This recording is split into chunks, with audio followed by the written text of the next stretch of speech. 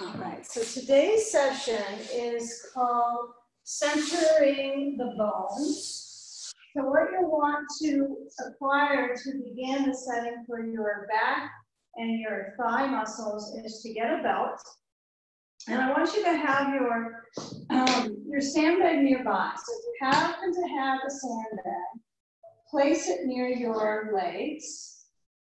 And if you have two, you can use one of those bags on your feet and then one on your ribs, or you could use the bags on your legs to stretch out your thighs. So kind of take a little inventory about where you could use that release of the bone so that we can kind of let gravity flow through the muscles. So I take the belt, I've got it buckled up. I'm going to move it overhead, around back, low spine. And since the belt doesn't have much to do with my spine focus, what you're going to do is place the belt over the tops of your feet. And as you lower back and the hips they're kind of squished in this pose, right? It's not that we're trying to fan them across with the leg stretch. It's like they're drawing in and centering the bones. So back to that idea of centering the bones. So I push with my feet forward. I try to push front to center the hip bone, center the pelvis. And I want the belt so it's fairly low. It's almost at the gluteal fold. So it's like a very low belt. And then as I direct my circulation back, if you have a ball, I want you to keep that by the side. If you don't, we'll have a similar exercise, no big deal. And we'll take the sand either on your feet or up across the ribs. And as I align the blocks, I have them tipped. Just tipped a little bit. Now, since the practice is about centering your bones, since we have two sides, and two sides to the muscles and how they work at the speed of the practice, try to let the muscles slow down. And then as I center my sandbag, door number one is the arms resting out and shoulders centering and feeling them try to actually push back into the bolster. And door number two in the beginning would be to grasp a hold of that ball, and you'll hold on to the corners, right, feeling the contour of the ball, the circular pattern. There's no corners, it's a circle. And we'll reach the arms both back. So you decide if you want your arms to be in a complete centering position, open and relaxed. And if you prefer to actually move your arms with the hold of the ball reaching back overhead and centering towards the ceiling. Okay, so give yourself a few moments with that. You can alternate the motion of the ball or keep the position of the sand centering on the rib cage.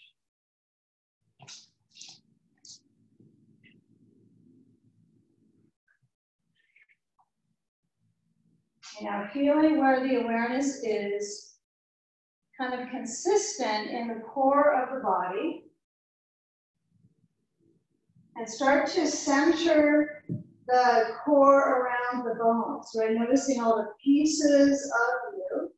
But in this position, with all of us, arms are resting to the ground. Feel the position of the alignment of your bones. And if you have that sand sack on the ribs, that's an alert for your lung force, right? It's a weight for your lungs to resist. So feel if you can incorporate inhaling very slow. And then with that high density draw in, exhale, lengthy exhale as you empty your lungs.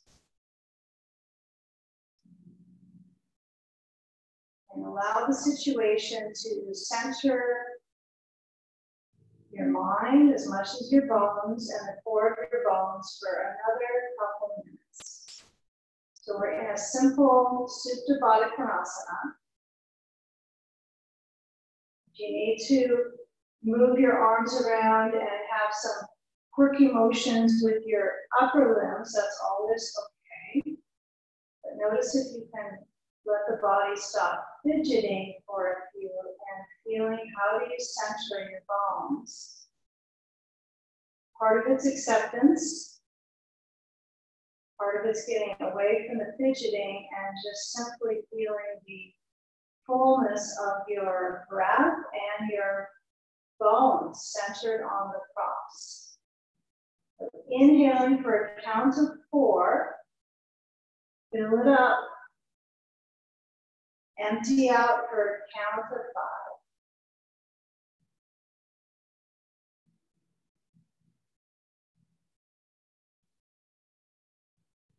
Relax your fingers and feel the pressure of the shoulders back, the blades in towards the bolster. And then, of course, you might decide to kind of hollow out and let go of that intensity. And see if you can live somewhere in between stillness and that vibrancy from trying to interact with your structure and open it up.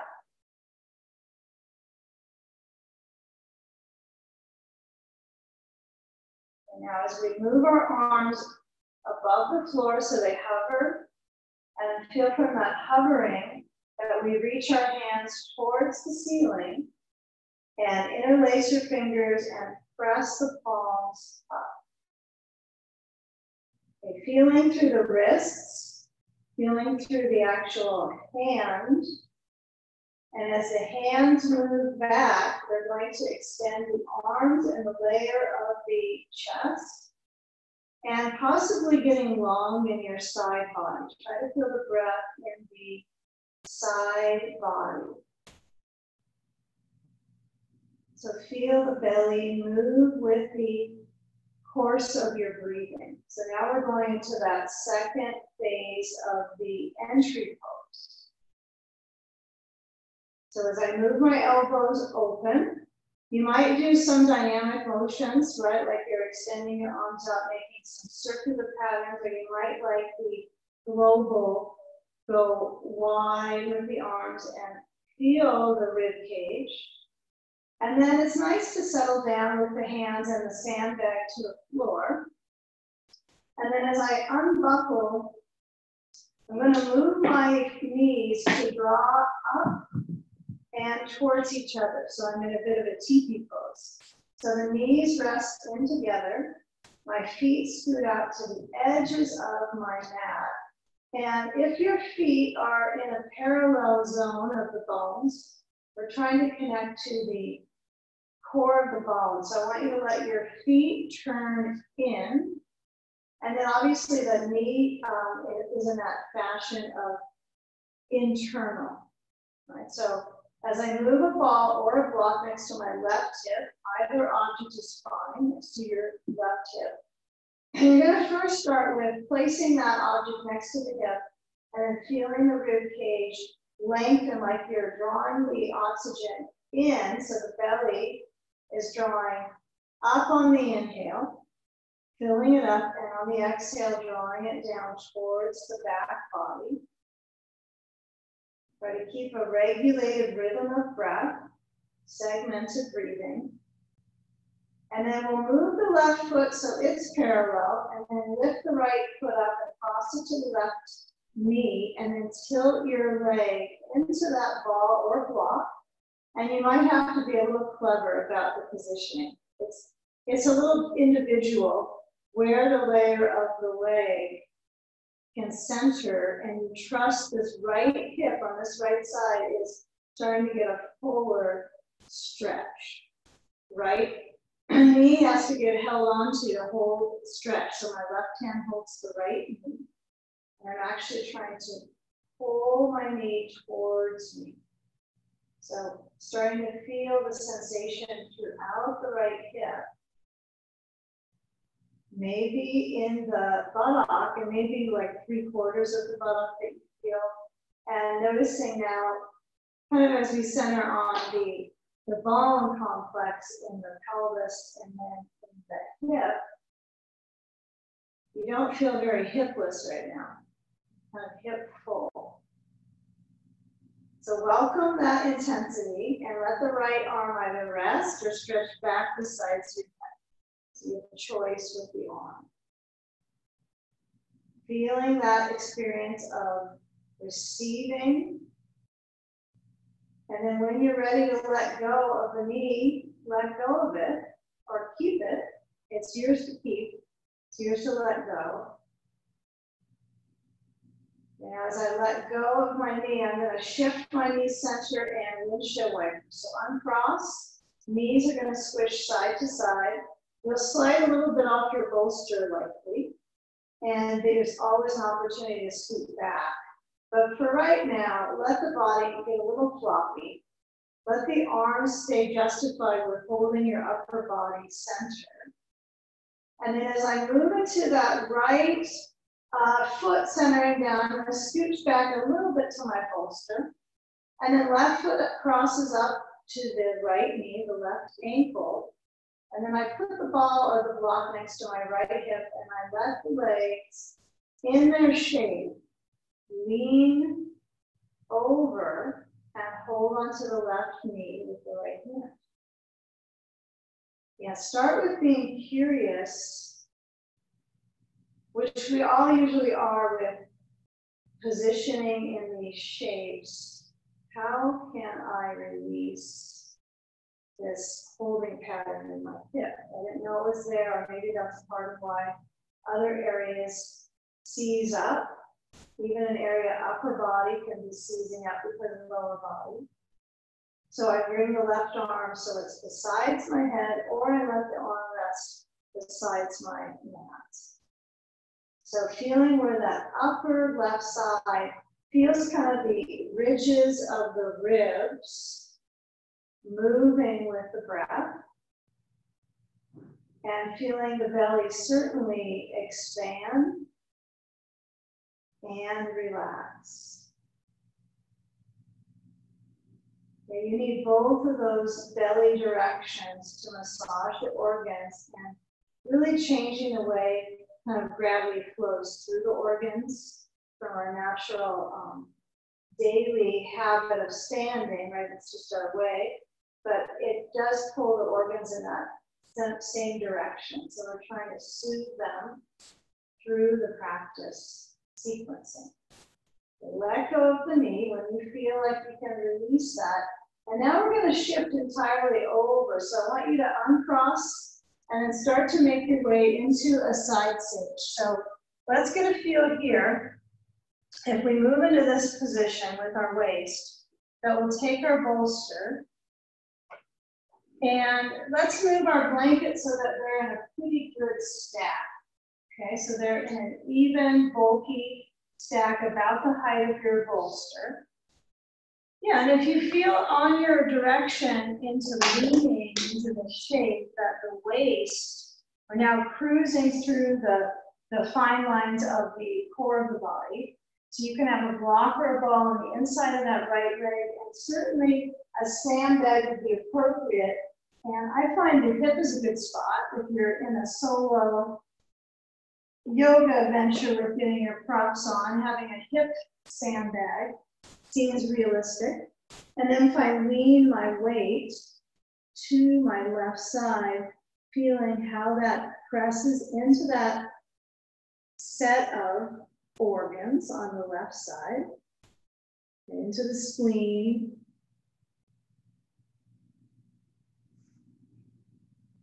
and then as your right arm is reaching, get a feel if you would like a block overhead underneath the hand. If you decide to stretch the chest open or explore movement with the shoulder joints, right? A block can be quite handy, literally in this position, for the shoulder. Right? So if the shoulder feels like it could use a little bit more support, add on a block. Okay, and feeling where the ritual of coming into side stage is to work on creating some spaciousness in what's open to the ceiling. So you might explore not just the right side beam, right, the whole rib structure, but also feeling the obliques, the side of the abdominal wall, and feeling if you can roll back a little bit on your head, just a little bit. And then as the breath builds the focus, you want your body to sense that it's grounded and to use the breath as a stretching tool here. So I like to encourage the breathing to support your body in its, maybe the stretching isn't the word I'm really seeking in this class experience, but spaciousness inside. So incorporating the breath phase, which is throughout the practice, to influence where the body's opening up. And give it a few moments here. Feel where the brain is the most comfortable so you can relax your eyes and relax the mind. Now, for me, I have to kind of let my head burrow into the blankets a little bit, and there I feel my neck relax. So there's sometimes a lingering decision that you need to make, perhaps to let go, something you're kind of clinging into. And the upper arm could always flow down to where it's very comfortable, maybe close to the bolster. Okay, deciding for a few more moments, do you want to stay with this shape, side sage, or do you want to add on a sleeping stage for about a half a minute? So if you want to add that sleeping stage, feel your body come up for a moment and turn the bolster so that it's pivoting and it's up on all that height. So I'm going to turn and let my head still turn to the right side, left side of my head down, but it feels a little different in my neck. Right, then if I have my left arm underneath me cross through.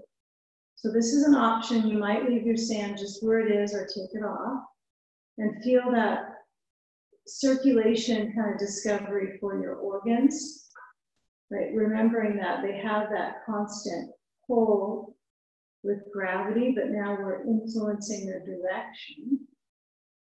So relaxing the breath and stimulating the core organs, toning the organs, kind of waking up the middle path of the body. So I think the sleeping sage is a good addition, but if you're still on side sage, so be it. So sage the way you want to sage. Side or sleeping sagers. So a few more comforting moments, either in the side or twisting, prone position.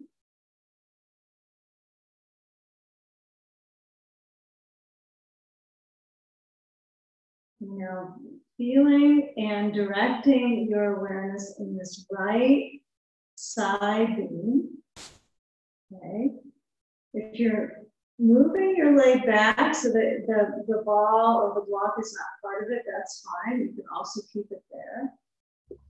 And you might even be tempted to kind of get rid of the ball and see what happens with the thigh. It'll go away. It's not going away. Okay, so feel the right leg stretch back. It's attacking you. Okay, now this right wave is going to be the base of your entire spine and structure. So in the next few moments of flowing breath, feel the right knee draw closer to the left, and then hands pressing, and then shin relaxing and coming up to almost sitting. Okay, almost sitting. So as we rise up, to sitting. We're going to move our bolster to the front. Okay. So let's play a little bit with the core process of back and into the legs. So I'm going to move both blankets so they're stacked up. I'm going to take the sand aside, and we'll give two options on this boat pose option. So number one is sand across your feet. You might try them all. Sand across the feet. And then as I move my waist back, I'm going to either hold a ball or a block. Either's fine. I'll hold a block, maybe more of us have these. Okay. So ball or block. And then as I lean back, there's a benefit to either of these objects. I'm not sitting on the blankets or leaning back. I'm stimulating the force in the core of the body. And my neck has a little flexion, so I'm going to try to root down there, push into the object in front of you, lift up the heart, and move forward. Okay. Try to stay grounded into the feet, making those footprints. And as you lean back, keep it very simple. You're going to place the block between the knees so it's narrow. Lean back, squeeze the block, lift up the heart, and move yourself to sleep. And as you lean back one last time, squeeze the ball or the block. Bring your hands to the back of the thigh so you have a grip with both hands, scooping up the flesh of the thighs. Lift up the chest. Intensity, and feel that squeezing of the legs in. And now when you move up to sitting, so an upright, not too uptight, but upright, hold very, very intensely in the back of the legs. See if you can really hold the back, scoop up the flesh of the thighs. And then feel when your hands let go, how you can squeeze into the block or the ball. Really squeeze into that and maybe close your eyes from top to bottom and feel the impact in the thigh circulation. And then move your hands to the floor. And now what we'll do is we're going to set ourselves back on top of the blanket. So make sure the bolster's nearby. I'm going to go back to the block, and then as I come back and sit up, I'm taking a few moments to kind of center in the bones in the legs. So just the idea of squeezing the ball or the block, and keep that for about another 30 seconds. So you're squeezing in, and then you're trying to find awareness of your sitting bones. You might pull the flesh out from the sitting bones so you feel that you're upright, and you have that arch through the spine, your natural arch. Okay. So now what we'll do is we'll break the pose. So we'll put a block on the right and your other block over there too. And then placing your left foot in towards the blankets and the right leg stretches out over to the right between the blocks. Okay. So taking the bolster, placing it on top of the block. So my blocks are at the mid-height. This seems to be clearance for the leg. If you want to go a little bit higher, if the reach is challenging, you can add a little bit more height, go to the next setting. And then placing your sand on the left thigh and reaching open with the arms. So you're going to turn towards your left, feel the approach of the ribs wide, and then reach the right elbow to the bolster. Tip down, hopefully you found something cushioning, and then let your head rest into your hand. Okay, left arm has no idea what it's supposed to do at this point, so it waits for directions, but you might let the arm relax back and feel your hand or your knuckles at the back. You might stretch the left side of the rib cage by placing your left hand in kind of the pocket of the waist that's below the thickest of the ribs, right, where there's a nice kind of swath of flesh that loves to get stretched. So you might work your way of turning your waist towards the bolster and then turning back open, turning, and open. And then get a feel here when you're open that the left arm is behind you or it's going to activate over the side of your face. You don't have to hold your head. If you don't like this version, you could lower the arm down onto the bolster and stay with a little more active neck position. There's some benefits to that. I mean, to giving some strength in your upper back. So I like to offer both, like feel the support from the prop and the support from my arm muscles, and then working on that centering in the bones here. So notice what's the most helpful, the less hurtful. Okay, left arm stretches open, wide through the shoulder.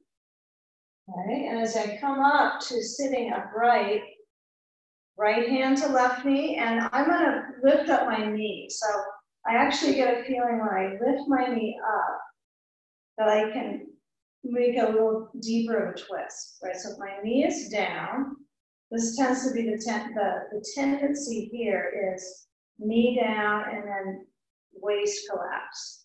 So feel what works for you. If this hand to knee doesn't work and you want your hand higher up on the thigh, that's great. But as you turn to the left, your fingers open, finger pads on the floor, flex the right foot, rotate, breathe. Be a little curious about your neck, right? It might be most responsible for some of us to keep the brain centered in a little bit of that turn. And for some, we're going to tip our left ear to the shoulder and stretch the right side of the neck. Maybe the left hand comes back a little farther, and you get the feel of the right side of the neck. And then bring your head back center. Okay, as you let go of your knee, we're going to turn forward and try to keep the body of the neck solid here. So I'll move my bolster forward and up. And as I tip into bolster myself, I feel the arch of the spine, but not too much, right? It's just the right amount. So when you lean into it, be a little curious about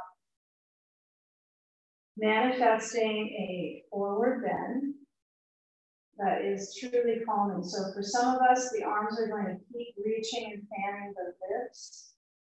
For some, we'll go bolster to forehead. I find that very calming to do this one.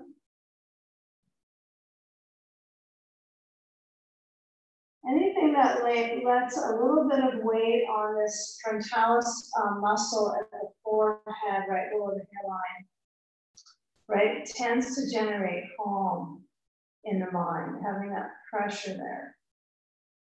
So you might work with that. You might have to bring your bolster in. You might have to move a little farther forward. And it might not work for you. This might be the better option for your neck. So it's about how it feels for you. So those options are here. And if I'm reaching to the bolster or I change my pose, I can move my brain between the arms and still get that benefit, right? Right, some people will do this pose and still want the benefit for the forehead, but not to tighten in their upper spine. So you can always try to play with your block height here. So my forehead is on my blocks. Just have to be sensitive to if you need all these props or you're free to give them what you got. Bolster and all. Bolster and all. All right, so another few moments with the reach.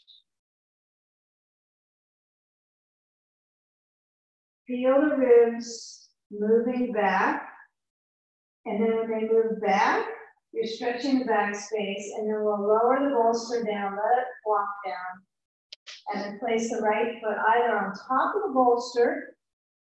You have some choices here. So when my foot is on top, I'm going to work my way towards leaning forward for the benefit of this right hip.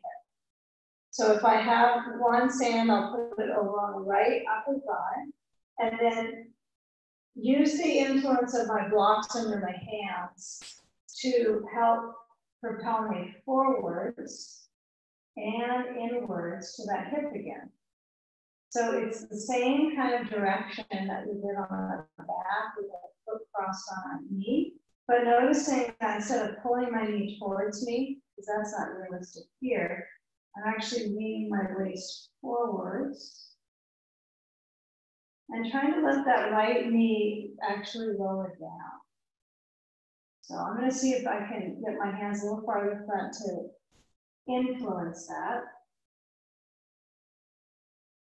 Yeah, if some of your back tissues get a little bit charged from that, then you might back off and feel a little bit more of a natural sitting upright, tilting forward position. I still feel this in my hip, even if I'm not fully lowering down to the bolster. Right, so the choice is to move farther and farther down to the bolster. Okay.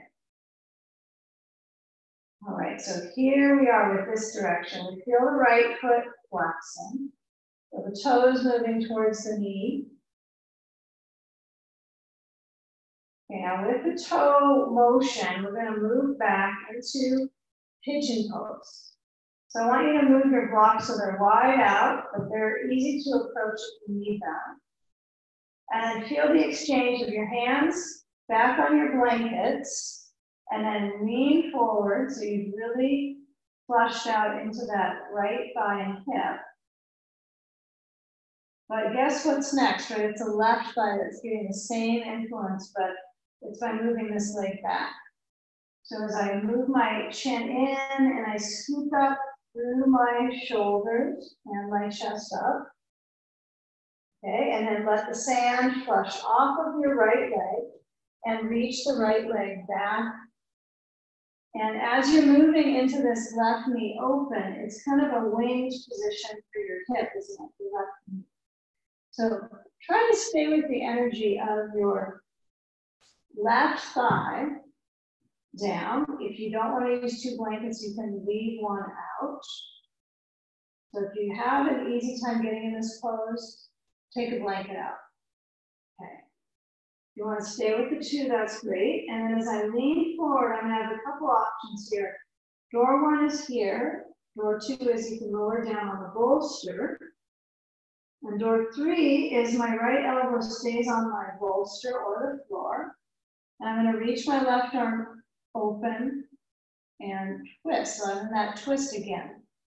It's just a different hip that's getting rotated through. So your left arm could reach straight back. And it can also reach around towards your right hip, which is actually going towards your left foot, right? So feeling the upper body twist, right? It's moving to the upper thoracic line. That whole thoracic chamber is rotating. And work with the right elbow, pressing down. If you are feeling like the bolster is a little too mushy to push into, you've got a mushy bolster. Yeah, then what I would do instead, even though it's temporary, it would be my block. All right? It's just a little more defined in the core of the bones. And I give it a few more. I know this is intense for the core body to stay with the support. Breathing only helps. You know, those of us that are twisters, we're going to move out of our twister and then come down. And then as we come back, we're going to move the bolster in. Toes under. And then stretch the left foot back and alternate bending your knees. Also feel the calves. So see if you can tread a little bit as you pedal out the legs and really get a feel for your head bowing down. Modify as needed, right? This is not the intention that you want to move towards right now. You can always go to something a little more gentle. Okay? But as I get a feel for the feet, want you to work your way to alternating for a few more moments. Okay? Okay, now if you have 2 blankets, you're going to want to remove one of those blankets carefully. You need to come down to your knees, but the blanket would be under your knees that way, huh? Okay, so feel your heels lift, and then as you move towards a upright push-up, almost, but not quite-ish, left knee on blanket, right foot steps up to the top right corner of your mat, and pull in your bolster. So you can actually lower your left thigh on top of it. So center your left thigh from the center of the thigh as if you're trying to give that thigh a little bit of a massage. Okay, so my arms could be straight-ish. I could put blocks under my elbows. That's quite helpful, I find, on this position. Then I'm not as slouchy in my chest, and my wrists are happier. Okay, so it's up to you, but this left leg is probably going to gradually feel it, but I feel quite a bit in this right inner thigh. Okay, so your left hip flexor and your right adductor.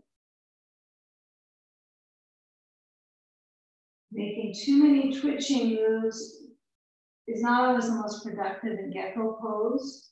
So this is pretty dense connective tissue. So let the waist feel a mild arch. Yeah, deep back bend is not likely that you're going to pursue that. But it is enticing, right, to explore this position. So find simple. Remember, it's a pretty dense stretch. So feel the fullness of the legs. Now feeling where your thigh band is toned, right? Feel where there's tone in the right thigh. And then as I move my hands to assist myself to bring back, I'm going to come down with my hands both beside the bolster and lean forward into a version of up dog with a bolster. So arching.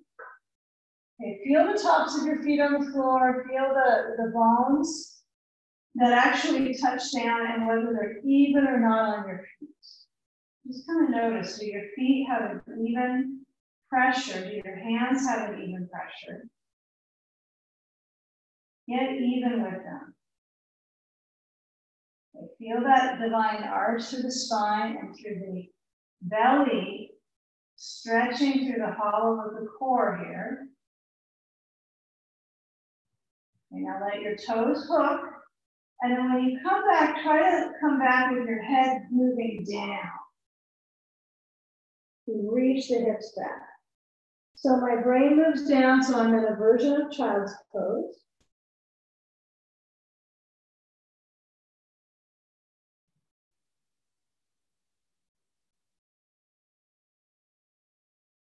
You know, palms are open.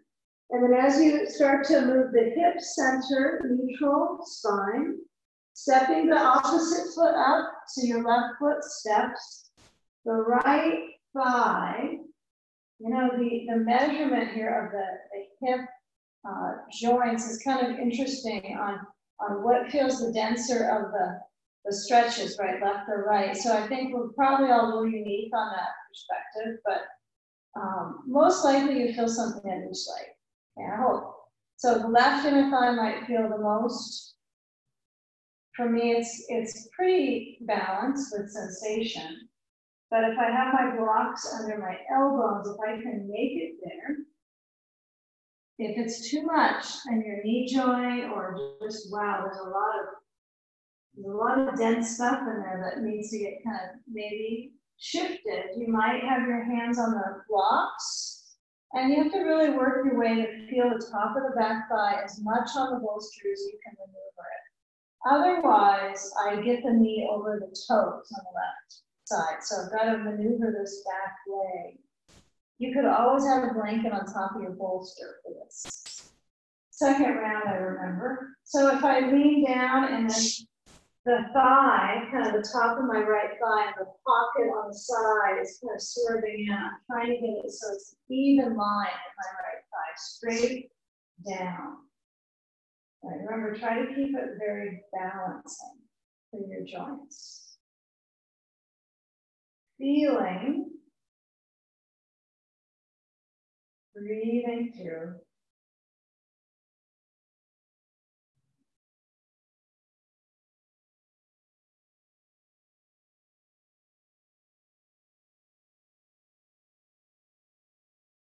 You know, as we come up, if your elbows are down, start to, again, make your way up so head lowers down, foot steps back, and then we'll come into being on the knees. You want only one blanket under your shins, for your knees. So if you've got a stack of a couple, remove one and place a wide line between your feet.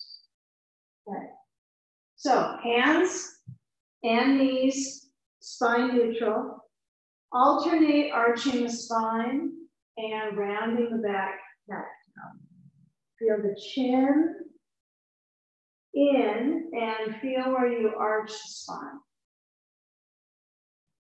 Now keep in mind these are two different poses, right? We tend to thread them together, which can lose some of the focus within each. So I want you to notice when you scoop up your core and hollow the core and lower your head downwards.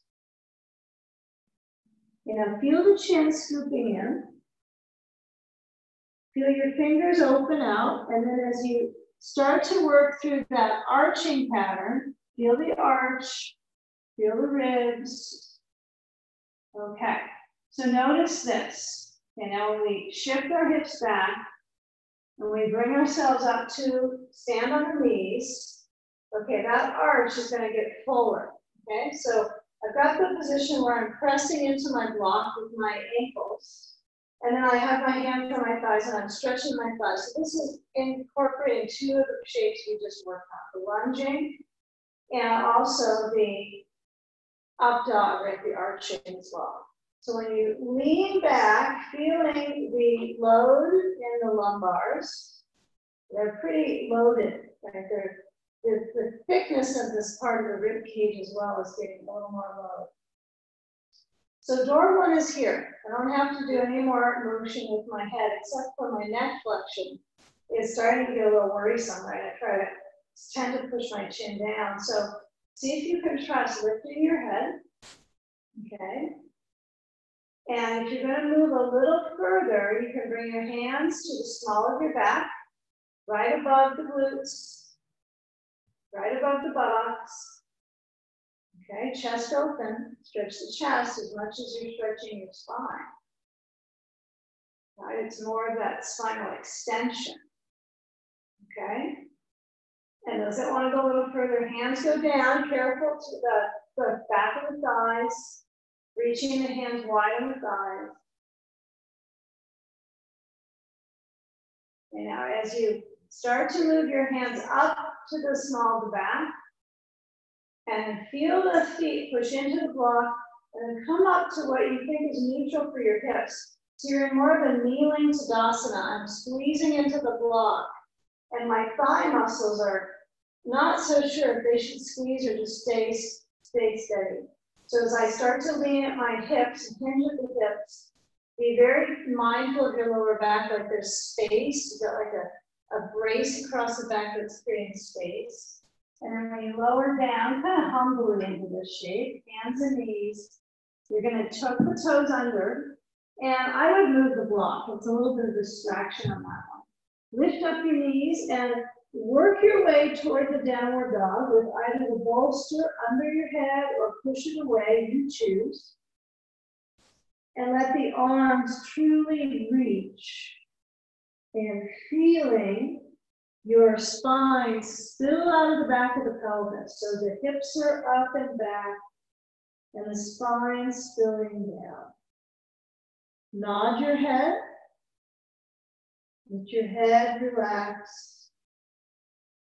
Yeah, feel the skin cells of the face starting to certainly receive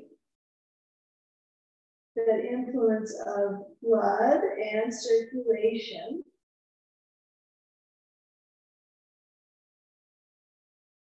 You know, lower down through the knees and start to take your way towards side sage with that second side. So here's the difference now. So we like to use the blankets. So we're gonna have to switch them around. So I'm gonna have you take the blanket so you toss them to the other side. You move your bolster to its horizontal frame. And then when I lean into this right hip, right, I switch the side around. Now you might want to get your blankets just like good, especially if they're kind of folded awkwardly under. Okay, this will be a good setup for your seated poses on the second side. So when you lean into this right arm, keep in mind the blocker of the ball on the inside of the left leg. And we place our sand on the left hip and we lean into.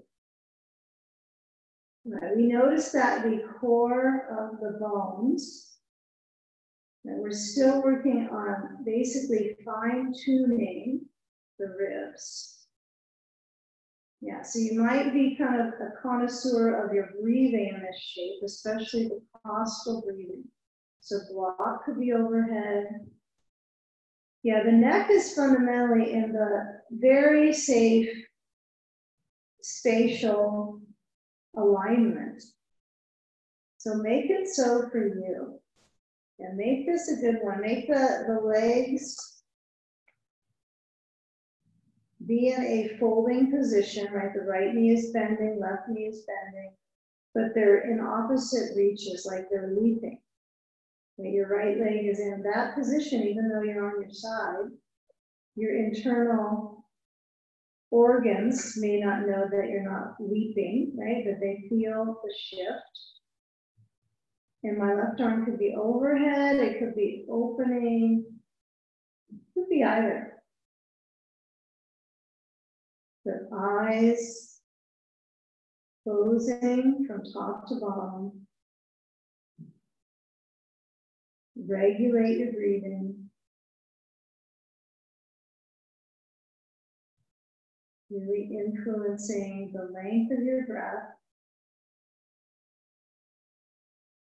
and the emptiness of the lungs.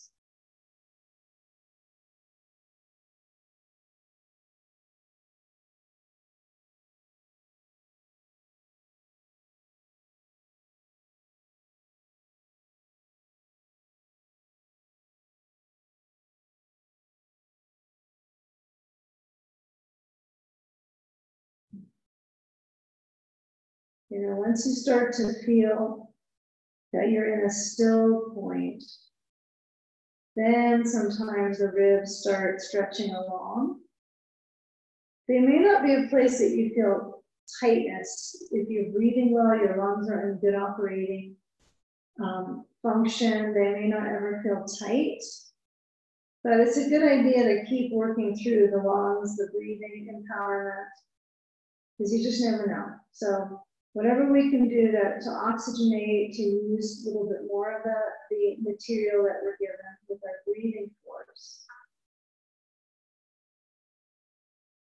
You know, you can keep it this way or take a sleeping sage pose. That sounds a little bit enticing, huh? Take a sleeping sage. All right, so if you take sleeping sage, notice what happens with your breathing muscles, right? You go from this type of expansion, but you're also twisting, right? To massage the organs. So it's quite nourishing to the organs. So when I twist, it's kind of easy right here. I just turn my bolster. And you could hug your bolster. It might be just perfect for you right there. It's hug your bolster, head stays with the turning position. It might feel less pressure. You might not like this bulkiness of blankets. You might slide one out. It's up to your left side of your neck right now. If it feels like it's gripping more, then remove a blanket if you're in sleeping sage.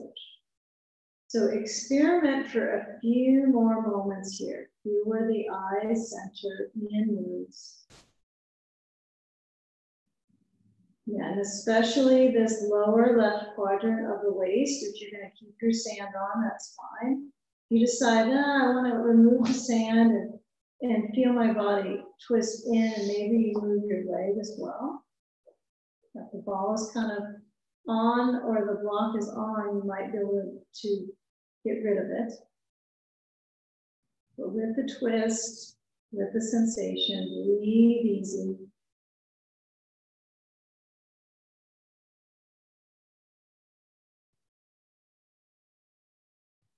Stretching and compressing the torso with the breath, using the breath as a stretching tool.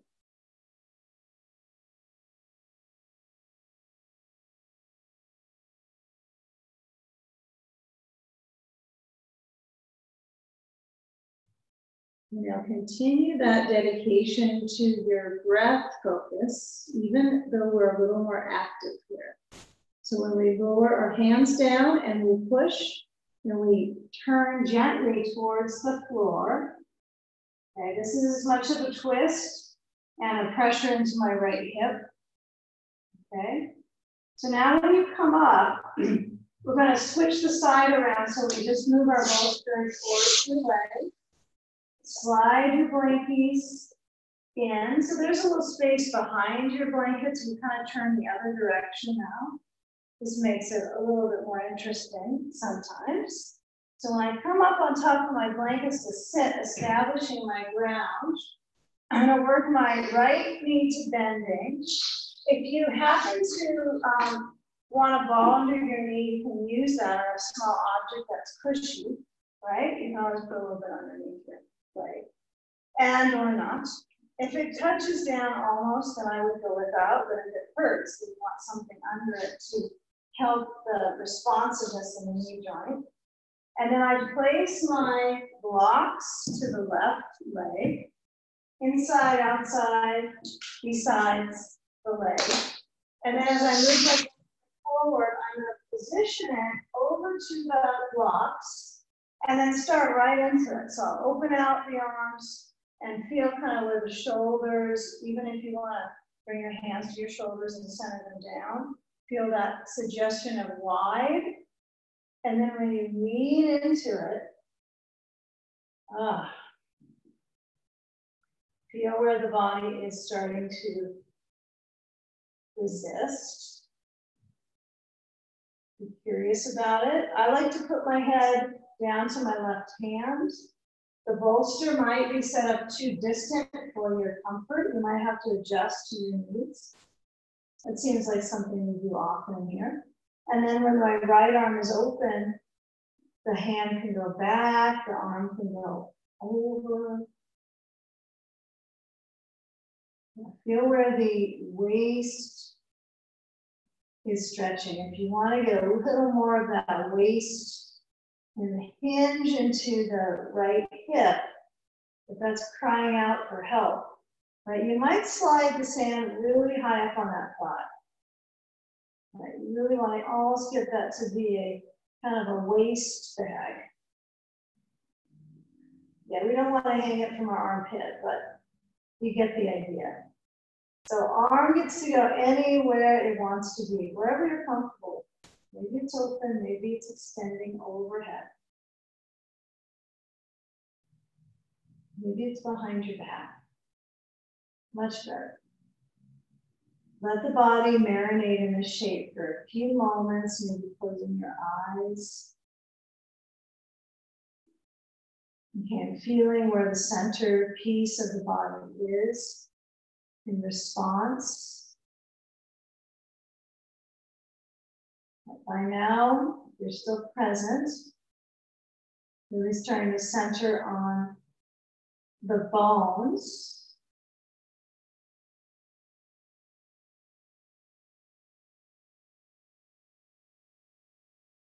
And just try to get that right shoulder back a titch, just a little bit, just a bit.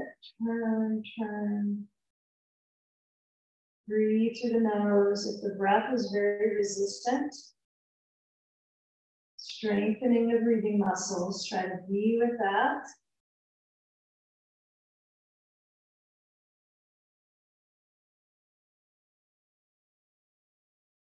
You know, as I move my left hand down, I'm going to actually come up to a simple twist. So as I bring my right hand back, left hand to right leg, you can hold the knee. You can bring your hand to the thigh. That feels better for me on this side. So it's interesting to feel the differences. If you have two sandbags, you might put one on each thigh here so you really are capable of keeping this left thigh down versus popping out. So I feel the twist a little different than when I'm on my belly and turning, right? It's not as successful. I have to work against gravity this way. So noticing how it will influence you to round your back, see if you can lift up because it just feels better when you do that. Something about it's better. Okay. It may not be obvious for decades, but something about lifting up the heart is better. So feel that efficient motion of the ribs. Nice to have ribs to turn around.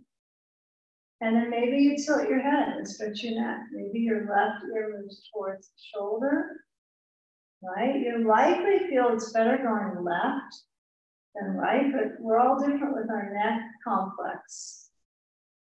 You might not want to tilt your head. So feeling the sustained position. Head center and turn forward. Take the bolster on front and up, and let's prepare for this left hip. So we're in a preparation phase here for the final portion, right? So I want you to influence your back in good places. So try to inhabit a good state of reaching through your waist, like the back portion of the waist is not only lifting up on an inhale, but when you lean forwards, you're trying to let the lower back space fan open too. Now, when I lower the bolster and put my foot on it, that lower back space gradually widens, right? Because my foot is up and then the hips broaden. So the pelvi is a little more of a satisfied portion here. So I've got my left leg with the sandbag. If you have two, one on each side. And then let's try this one. Let's take our belt behind us. Hands hold belt, seems like a realistic direction. And I bring my hands back, palms face forwards. Now, if you decide this isn't good for my neck, it's not helping my shoulders, then feel if you can get your belt a little lower and bring your hands in a little wider than shoulder width. Let's be kind to our shoulder designs. And if you move your arms back, if that's still too much, you can bring your hands out wider. And then as you lean forwards, feel that arch in the spine. It's not my first feeling. Personally, it's my shoulders and my arms. So feel if you can lean forward with the heart. It's a little bit of a droopy heart pose. So a chest opener perception is to move my arms back.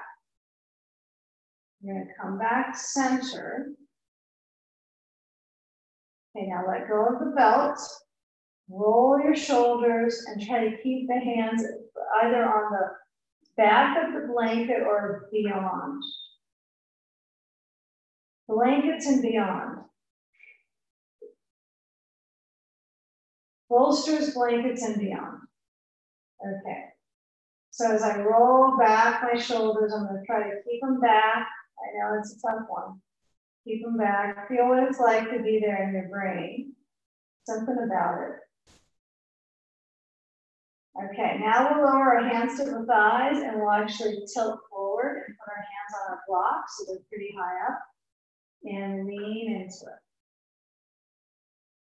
Okay, feeling the prim and properness of this side. The left hip, inner thigh.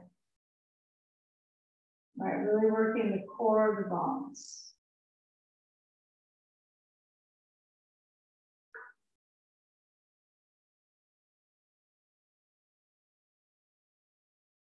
Now feeling the replay of your breath. Inhale slow. Exhale low.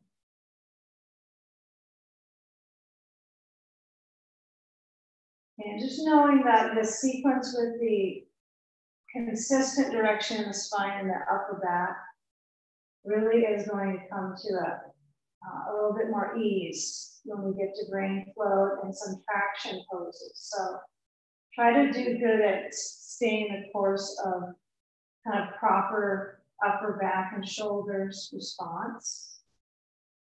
Just try. And then when I move back, I'm trying to bring my hands to my legs, and when I feel my chin move down, I'm going to try to move the full course. So press down to your sitting bones, which is challenging here. Lift up at the ribs. Now, if there's a kind of a dissection between the sitting bones and the belly floor, like the floor of the belly, and in the ribs, you feel these spots, the sitting bones and the ribs, there's that core that kind of gets a little uncertain. That stretches back in pigeon really nicely. So when we move down, stand off, just kind of notice this mystery moves, right? Kind of that space where, oh, okay, if I move that way back, right, I get to stretch out that core space. Or at least it makes sense sometimes. Now the 2 blankets, not for everybody on this one. So you decide. Now if you want to stay the course of a pretty upright pigeon pose, go for it. Might feel good for you. And most of us directing the elbows down is wise. So if you're going to stay this course, you want to stay with it for a good 30 seconds before you dive in. Before you dive your pigeon.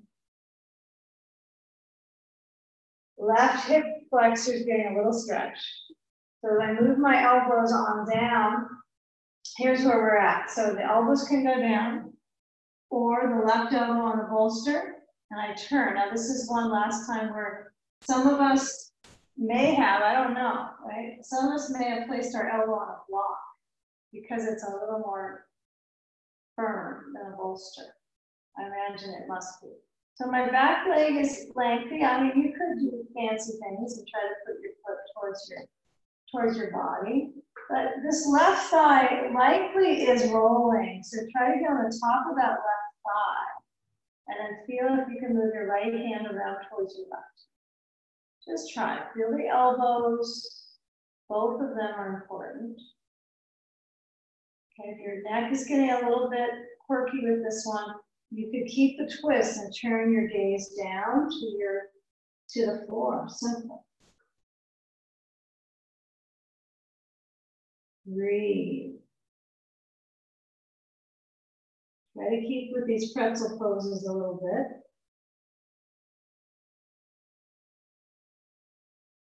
Now those with the twisted pigeon, okay, we're going to move on down with hands, and when we switch through to hands and eventually knees, right, I'll start with my palms open and really feel the feature of my hands wide.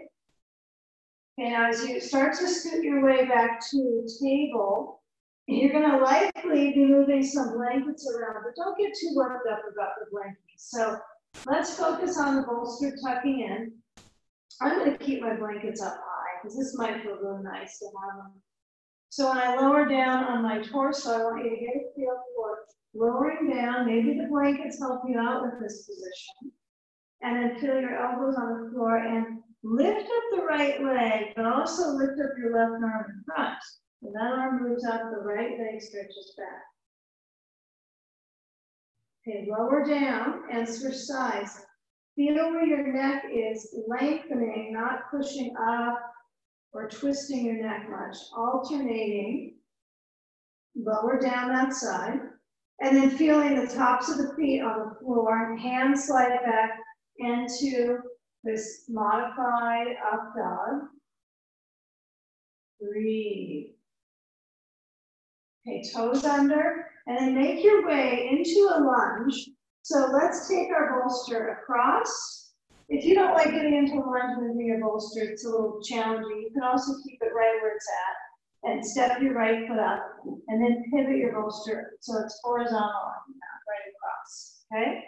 So we're going to step forward with right foot, place our blocks into our hands, and then lift up the back knee and stretch back into Parsvottanasana. So we're in an extended leg channel. It's an extended leg. This is the leg channel now. So extend your legs and try to move your blocks a little farther forwards. Just try. Yeah, these all are cumulative, these pose patterns. So feeling the effect here from the right leg forward, the left. The left thigh is stretching back into the calf, but also I'm trying to move both hips back. Ribs solid in the center. And now bend through your right knee. Really bend so your left calf is feeling this. So feel the bend of that right knee. Feel the left heel try to press to the floor. And then step the left foot besides the right to what's comfortable for you. Maybe it's hips distance apart. Now I'll give a few different standing versions. So one version would be my blocks are forward and tall. And I'm reaching my torso and my brain center, not tipping up or down, keeping a conscious control of my shoulder muscles, okay? The second option would be to move your blocks out and hold onto your elbows and forward hang. Okay, that's probably a popular one. Okay. The third option would be to reach your hands underneath your feet, right? So you would reach the hands under the feet and actually step onto your hands and stretch out your arms and your legs. And try to reach your head down to your legs. Okay, so choose a mindful option that's comfortable enough that you can sustain it for a few more controlled breaths. If you're holding onto your elbows, let your spine spill out of your pelvis. So feel the knees slightly bend. Feel the brain heavy.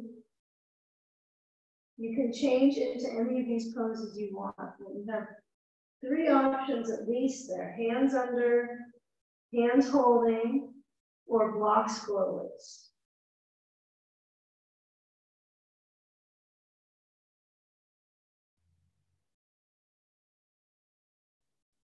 Stretch the materials of your feet, feel them press. If you're standing on your hands, you're going to slide your hands out, and then we'll all meet with the right leg stretching back and the left leg forward in a first lunge to get into it, and then a leg straight. So try to straighten both of the legs. Try to feel through your calf particles on the back leg. And maneuver here the kind of the mass of the body. So you're working from core to your levers. So maybe your blocks go forward. Yeah, so your back stretches further.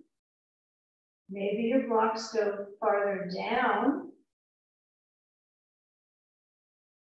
And noticing the excursion of breath in the upper back. Feel the neck center. Feel the right heel pressing downwards. Remember, you're always welcome to bend your knees a little bit here. But working on a pretty massive balance of bones and deep stretch. And so everything kind of full focus here.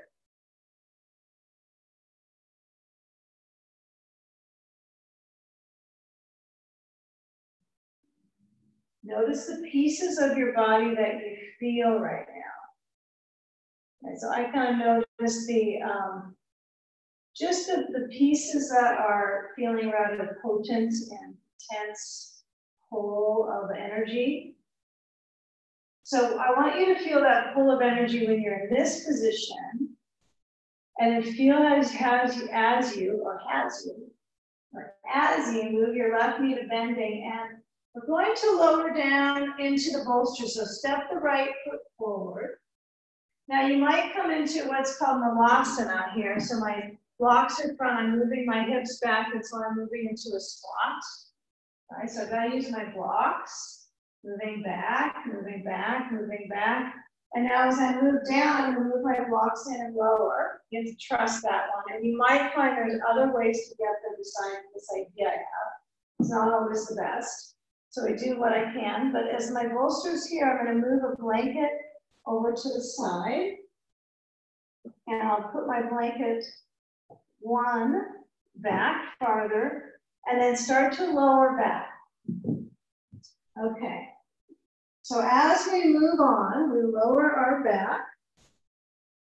We feel our knees bending, and I would go for the legs up now. This is a good time after we kind of cool the circulation through the whole tunnel of the legs.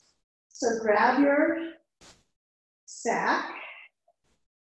You might put it across your ribs, you might put it across your belly. But as you get the lift of your sand across the soles of the feet, I find this kind of interesting. When I move up with my legs, after I've had a leg pose, standing leg pose. I guess standing pose would be enough to say. You might find that the thighs energetically flush the other direction now. So it's quite stimulating for your immune system, right? Your lymphatic system. So get a feel here for sensation. Maybe your lungs feel it, maybe your organs feel it different in their directional flow. You have a second sandbag, I put it across your rib or across your belly. But keep in mind you're in a little challenge there with sand. It's just going to be challenging. And then when you move your arms open, you stretch your hands back. Okay, you could add a belt and hold the belt overhead with your hands. You could stay right here. Sometimes simple is best.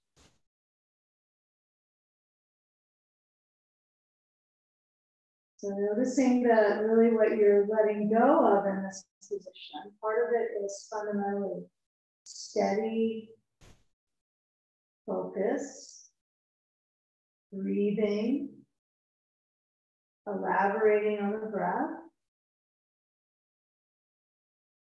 And if you kind of wander in the labyrinth of the mind right when you get on your back, that seems to be pretty natural. The planning mind position.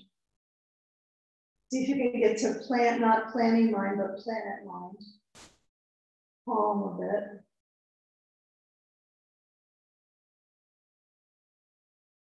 Now bending the knees and simply push the sandbag straight up. Bending the knees towards your chest and then push up.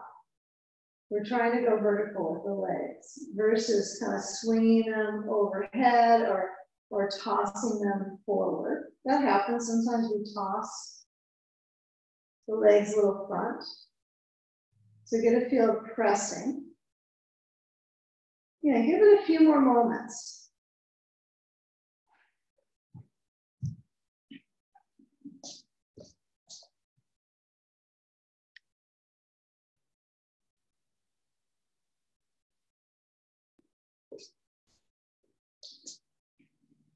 Now with the legs pretty full, we're going to move the sand off of the feet. So I encourage you to bend, and then if it feels kind of happy for you to toss your sand, it just has something good about that. Energetically toss it overhead. And then as I bend through the knees, I reach around to find my belt, and I'll place it under the right foot, and I'm going to buckle up. So feel where your belt connects and try to go pretty quickly into the variation of one leg stand. As my leg is up, I'm going to loosen up the belt a little bit more than the last pose I had with the belt. So I'll take the belt, it's a long loop. My left thigh stretches down. Now, if I'm going to use sand on my left thigh, I'm probably going to put it on now or after the belt is around my occiput. Okay? So you make that decision at this point. If you're going to add your sand, remember it's probably overhead if you can't find it. And then place it to the left side. You don't have to use sand. Okay. And then as I move my belt to my occiput, remember the bump at the back of your head, that's what we're talking about. And for most of us, that's a good starting point, but we tend to find our habits that are more comfortable. So feel where your belt is positioned so that you can kind of hang out here a little bit. Let the neck traction begin. Feel the perspective of your right thigh tone and feel where your right foot is pressing and feel the perspective of kind of zooming into the sensation of the back sphere of your right knee. If you feel the knee turns out or the knee's flowing in, you might get a touch around your knee. Just notice your wonderful knee that you have and try to influence it so the kneecap it's facing towards you entirely, but also the inside line of the right leg is flushing out the limb. So I want to keep it pretty good, pretty stacked. Now I let my arms rest open. Yeah, feel the actual sensation of resistance, right, with the leg. Live with that resistance in your body. I think that's an important part of practice is to notice the resistance. And then see if you can get pretty centered in that and focused mentally, breathing deep.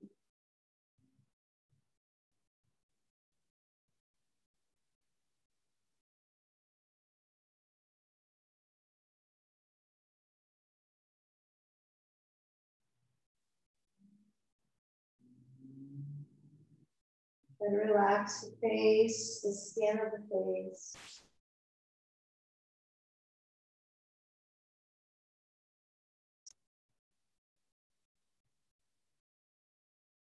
Now as we prep to change sides, you might keep your belt on your head, on the back center, and maintain that awareness in the back of the right leg pretty peaked. Right? The volume it's really up right now in the leg. Can't you hear it? Okay, so as I move my sand off my left, I'm going to switch.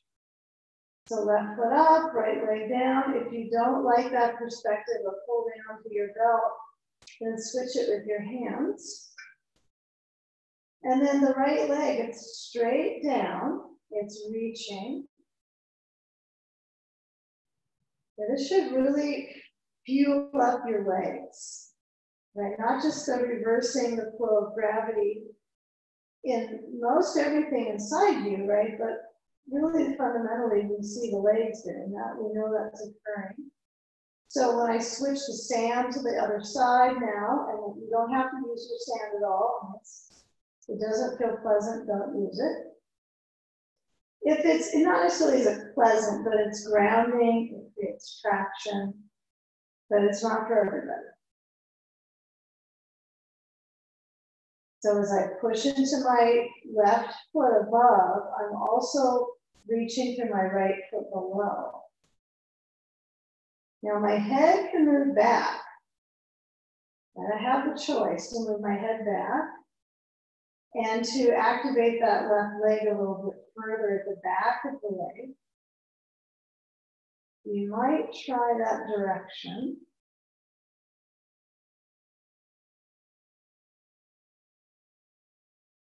Belly moves, breath lifts the core.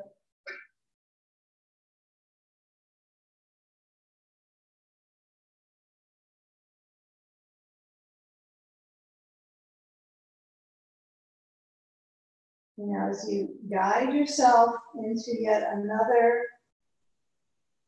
kind of labyrinth of focus into the pelvis, this final set is going to really kind of move through each of these patterns in the core of the bones.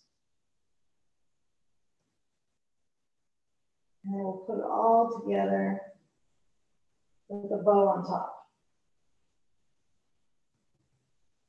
So as I move my sand, we'll keep it nearby. I'll use it pretty soon.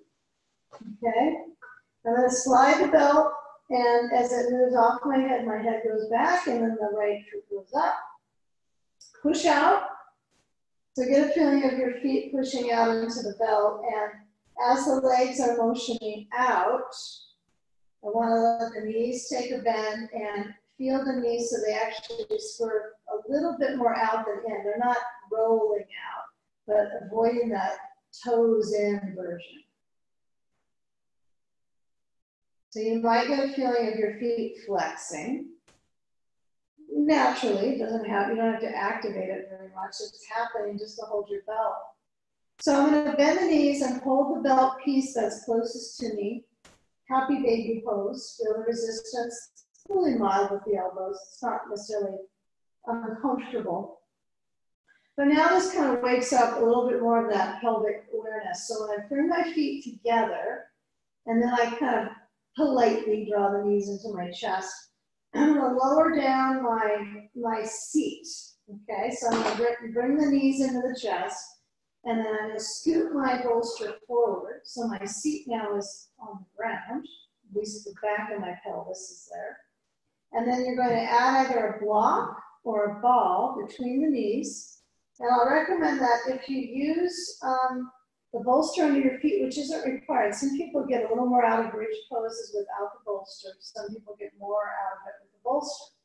So you might try both. Since you're in your own home practice, it's easier to do that. So I lift and I lower my hips. And the momentum of the lowering is rather easy, right? I want to go low with my hips, so it's easy. So squeeze the ball or the block when you lift up, okay? Stay hips up for a few moments here. Feel your arms forward and palms open. Feel your shoulders back. Feel if you can push down into your feet and lift up your thighs. Now, do you push down again? No, you squeeze the ball or block. Relax the grip on the ball or block. See if you can relax that energy in the nerves of the hips. And then lower your spine down. Yes, the muscle behavior is kind of interesting. It just efforts a lot. So let's try to take too much effort out of it. So first things first, push down to your feet, squeeze the ball or block. Push down into your feet and lift up the hips. Reach your arms overhead, palms towards the floor. Inhale. And then exhale, lower down. Lower down the spine, massage through the vertebrae. Okay, either take a few more drawbridges or we'll shift into knees to chest, up to you. You can take more drawbridges or knees to chest or windshield wiper. Okay, so I'm going to move the ball and then I'm going to bring my knees side to side for windshield wiper, edging off the very edge of my hip bone. Okay, so our final kind of spring around the hips here is to move into a crossover pose. So let's give a few options because some of us don't want to move our props all over the place. So one option for this is right leg over left leg, knees to left, add your sand on your right outer hip. Right, you could put the ball at the sacrum. And that's a different one. We haven't done this in a long time, right? It's a twisted root pose. Okay, and those that want to use the bolster over to the side yard, just kind of a normal routine. The right leg goes over the ball at the sacrum, and then the sandbag on the exterior right thigh, right? So you be the decider, and it might feel good to change it up and to have the twisted root pose. If your leg bands will cross through and your knees are happy, you're happy and you know it, you might work with that pose. Feel your arm open on the right. Feel the chest turning. and try to keep it so it's a rotation. Yeah, let the pieces of the body kind of feel like they're really starting to open up and let go. Empty out anything that seems to be lingering. Maybe it's your breath force, maybe it's your heart, something that's lingering with some tension. Just for your simple self. Let your eyes relax so the mind can rest.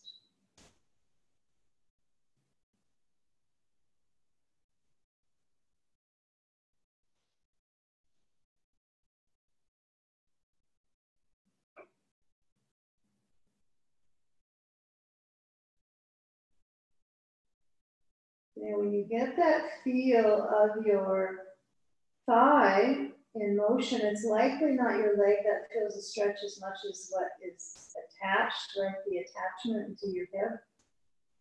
So kind of hydrating those joints. So the shoulder joint might not be as evident here, but for some it could be tingly in the hand or through the arm. So if that's tingly, you're going to lower the arm a little bit. Maybe you have to go a little lower. Now, depending on your twisted pattern with your back, right, the crossover, if you're in a crossover, you're going to start to come back to center, and you might do a little bit of a hip massage with your ball. So let's say you're in this hip crossover with or without the bolster in front of you or to the side of you, either one. You can move that ball so your feet are down or on the bolster, you decide, and then massage into that right glute. So I've got the ball, so it's right on the back of my, well, I would consider a buttock on the back anyway, but I'm cruising it to the lateral rotator on the attachment, right to my side flesh of my buttock, right? So try to use the ball so that you can actually really feel the situation shuffle through the leg, jostling the skin. Okay, prep for the second, the final hip stretch. So if I have my bolster in front, which is great, right? This feels good too. My left foot, the left leg crosses over right, knees to right. Sand on outer left thigh. You can use them. Anything under this right leg that might work out. Maybe a ball, maybe a block. I like the ball on the sacrum. And then attach that sandbag to the outer leg. If you're going for the crossover, right? You're going to left leg over. Yeah, it feels interesting, both of them. They're a little different from each other. And this side, your knee might not touch down like the other side. It's different. You are different, probably side to side a little bit. Some side, parts of it, pieces more than others. So I could put anything on the bolster if I want. Okay, outer left leg. Sand it. Open out your left arm. Influence the tissues in the waist. This is your final reach through your body position. Put your eyes center. You're certainly welcome to let your right hand be on the leg, on the belly, be on the lookout. And then feeling if your brain can turn towards the left.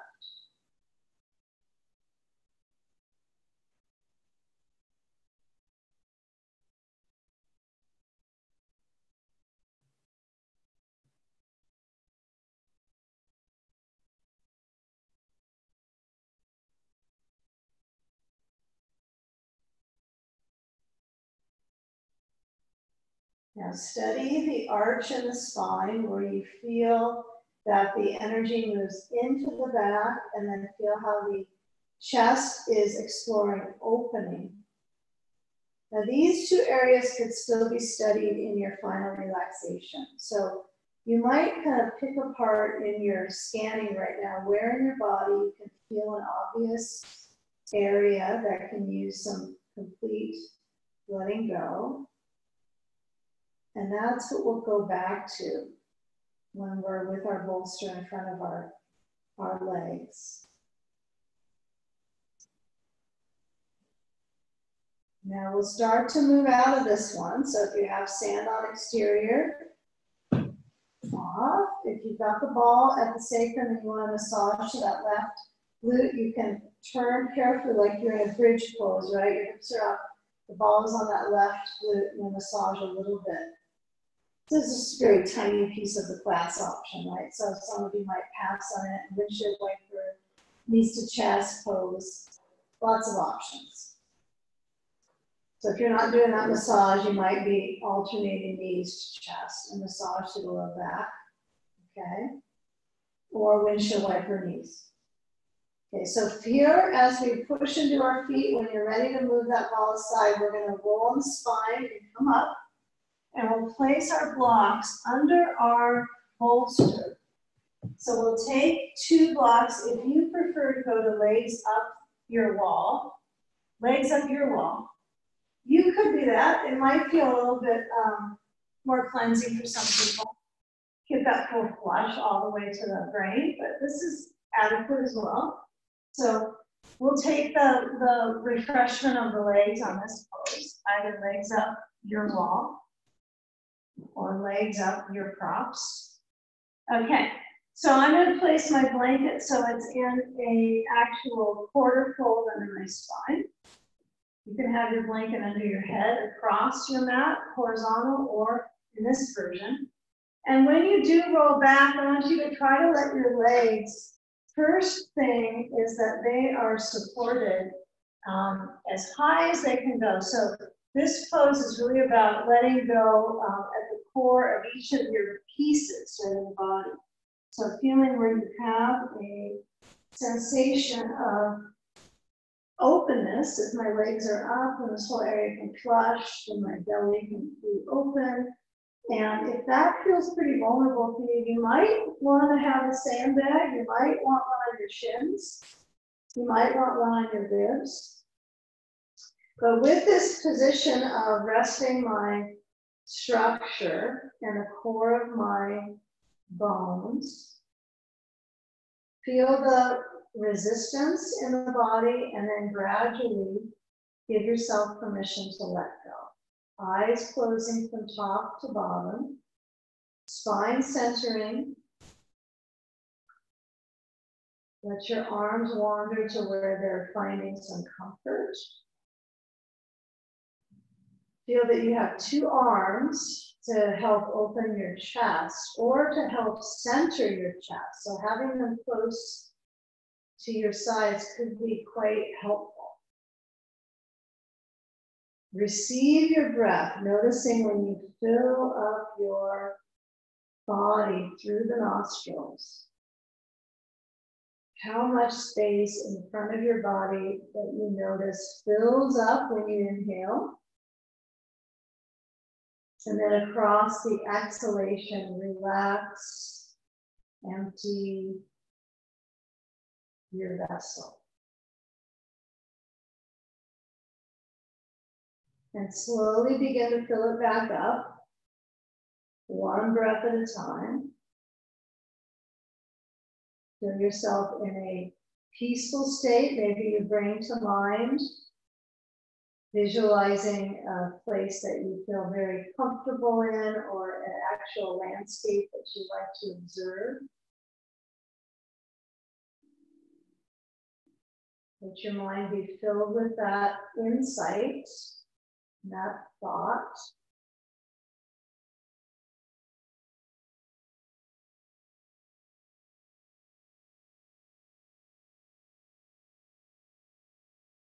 So letting go of all the pieces that you hold together. Opening up for a new kind of refreshed vision.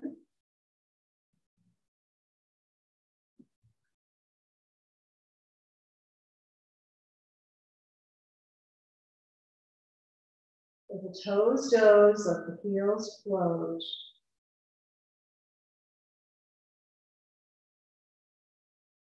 You are grounded, supported.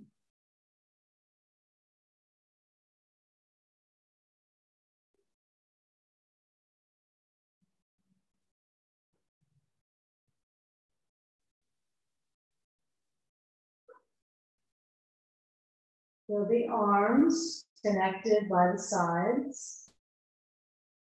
If you have any sand on your core, I would remove that so that that space is welcome to flow with the spine.